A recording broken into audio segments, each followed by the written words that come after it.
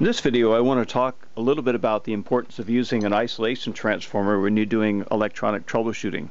I had made a previous video about this a long time ago, but I didn't think I did that great of a job, so I thought it'd be a good idea to redo it. Basically, an isolation transformer allows you to plug this plug, for example, into an outlet and plug the device you're working on into this outlet right here. And what happens is the voltage going in is exactly the same as the voltage coming out of it. And you're probably wondering, why is that something you'd want to have? Why would you want a transformer that puts out the exact same voltage? And the reason for an isolation transformer is what they call ground isolation. Now, the way I became familiar with them was after making a mistake when I first started working in a television repair shop. I remember that particular day we were working on an older style TV that had what they call a hot chassis. It was designed quite different than the TV you're looking at here. They had a great big metal bracket with all kinds of circuit boards on it, and the chassis was considered hot in reference to ground. So, for example, if you were to take the ground wire, which I did that particular day, and hook it up to the chassis, you'd see sparks fly. And I didn't know that, so went ahead and hooked it up, saw a big spark. All of a sudden the TV went dead, and it had a worse problem than what it started out with. So I went ahead and told the boss what had happened, and my boss said, "Why didn't you use an isolation transformer?" And anyway, that day I set out to understand a little bit better why it was important, what they do, and how they work. And I'm going to go ahead and explain it here and hopefully keep it real simple. Basically, if you look at the way the power goes into your house, you've got your high voltage going to your pole transformer, which lowers it to 110 and 220 volts. In this case, we're only talking about the 110 volt input, and it of course goes to your outlets in your house. Now, if you take note of the fact that one of the wires coming from the pole transformer has a ground rod, and it goes into earth ground, and the earth actually almost becomes like a giant conductor, so it actually is able to allow electricity to flow along its outer surface here. So let's say you happen to be barefoot and you're working on something, and whatever you're working on makes contact with this hot side of the outlet here, you're going to get a shock. And when I refer to this as the hot side of the outlet, it's not hot as we think of in terms of negative and positive. With alternating current, that negative and positive is constantly switching polarity.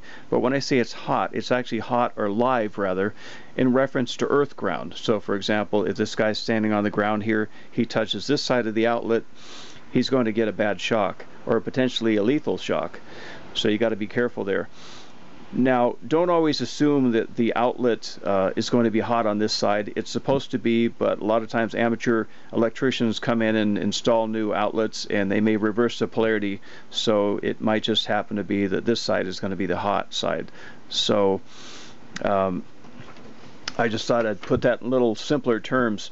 Now, let's say that we're going to add an isolation transformer to this now. So I'm going to set this little piece of paper on top here. So now we've got the addition of an isolation transformer. Let's look what happens. So now we've got this isolation transformer that I showed plugged into this outlet here. So now we're passing the voltage from this side of the transformer to this side and onto this outlet that we've got our TV that we're working on plugged into, and we're transferring the same voltage that we had over here over to here, but now there's no grounding side. So let's say, for example, that this guy is walking on this earth, he's still barefoot. Now he's touching the one side of the outlet that used to be hot. It's no longer hot because, again, there's no grounding point. But if you didn't have the isolation transformer, on the other hand, picture this earth as being a giant piece of metal. It's like having two wires going to them. So again, we'll add the isolation transformer. As you can see, he has nothing to worry about. Well, it's basically the same when you're working with the electronics and you're troubleshooting. You know, if I had the oscilloscope now plugged into an isolation transformer or the TV for that matter, generally you plug the device you're working on into the isolation transformer. I could take the ground wire and hook it up to the chassis. Even if the chassis was hot, there's not going to be any sparks flying. So I thought that would be important to talk about that a little bit. I don't know about you guys, but I've had a lot of serious shocks in my life, and some are quite memorable. Well, after finishing this video, one of my viewers pointed out an important detail which I figured I'd better add to my video. Apparently a lot of the new isolation transformers that utilize a ground input port on them don't have true isolation between one side of the transformer and the other. And I just figured I better explain that in this video. There's a gentleman that produced a lengthy video on the subject, Carlson Labs, and I think I'll link to it in my video, and he talks about why that is. But apparently the remedy for that is to put an adapter on the isolation transformer that doesn't have a ground port that actually goes anywhere.